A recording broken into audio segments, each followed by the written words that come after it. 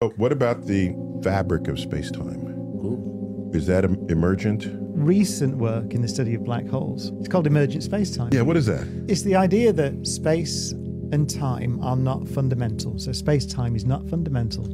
There's a deeper description, which is basically a network of qubits. To do the shorthand version. So qubits, quantum bits. So essentially, it looks like a quantum computer. Absolutely not to say that we live in a simulation. He's a little defensive there. Have you noticed that? He sounded...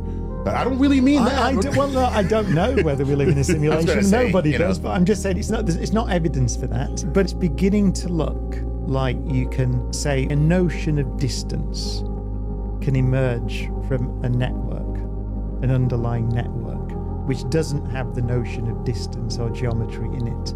So you just described subspace from Star Trek.